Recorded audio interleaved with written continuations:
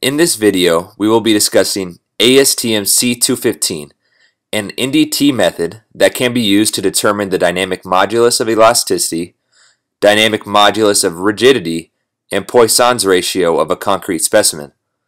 This test is performed by exciting various resonant modes in the specimen by using an impact. The signal from that impact is then collected and analyzed to determine the desired specimen properties. First, we will take a brief look at the procedure for this test. During testing, an oscilloscope is used to collect the signal measured by the accelerometer.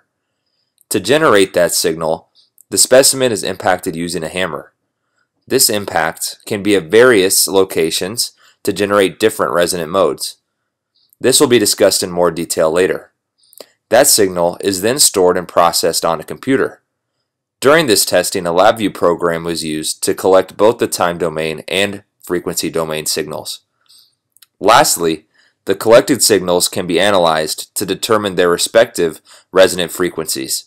Those frequencies are then used to determine desired properties such as the dynamic modulus of elasticity, dynamic modulus of rigidity, and Poisson's ratio of the concrete specimen. Those properties can then be used to characterize and monitor the quality of the concrete. ASTM C215 describes the test setup used to excite the fundamental transverse, longitudinal, and torsional resonant modes. That setup includes the necessary impact locations needed to excite the desired mode, and driver and pickup locations if the forced resonance frequency technique is used. In this testing, a hammer is used to excite the specimen, so we will only focus on the hammer impact and accelerometer locations.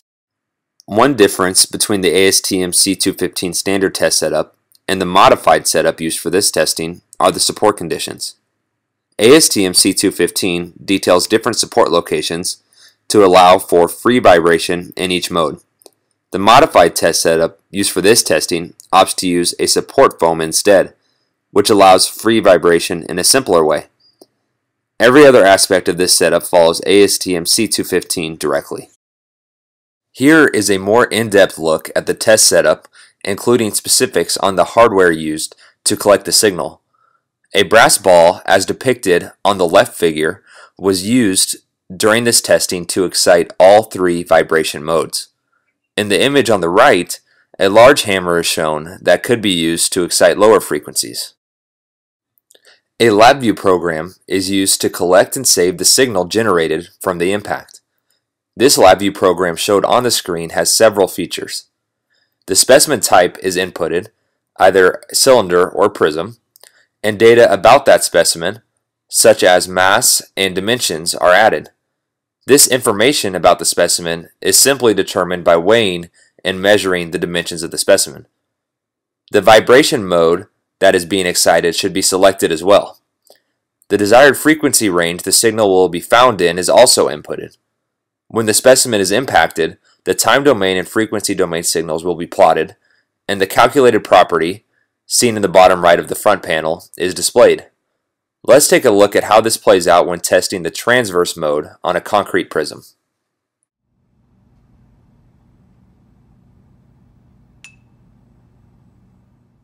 Data is collected in the LabVIEW program and saved into a .dat file containing both time domain and frequency domain signals that then can be used to be analyzed further. It can be seen here that the peak frequency for the transverse mode was found to be at 2,621 Hz. The saved signal data can be processed and analyzed in MATLAB for several applications.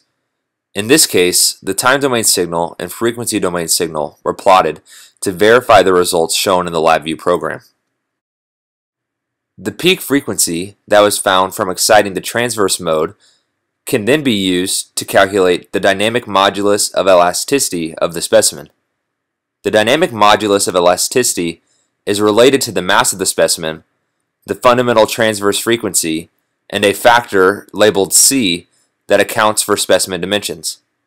The process is shown in depth here, and the calculated dynamic modulus of elasticity was found to be 30.24 gigapascals. Now let's take a look at exciting the longitudinal mode of the specimen.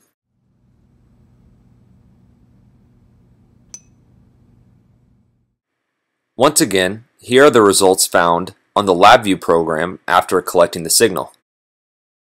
And here, the time domain and frequency domain signals can be seen after being plotted in MATLAB. The peak fundamental longitudinal frequency was found to be 6,047 Hz. Using this peak frequency, the dynamic modulus of elasticity can be calculated again, this time using the fundamental longitudinal frequency and not the fundamental transverse frequency. The step-by-step calculation can be seen, resulting in a calculated dynamic modulus of elasticity of 30.37 gigapascals. This value is very close to the value calculated from using the transverse frequency, which is a good sign that the testing has been accurate. Lastly, the torsional mode will be excited and used to calculate the dynamic modulus of rigidity.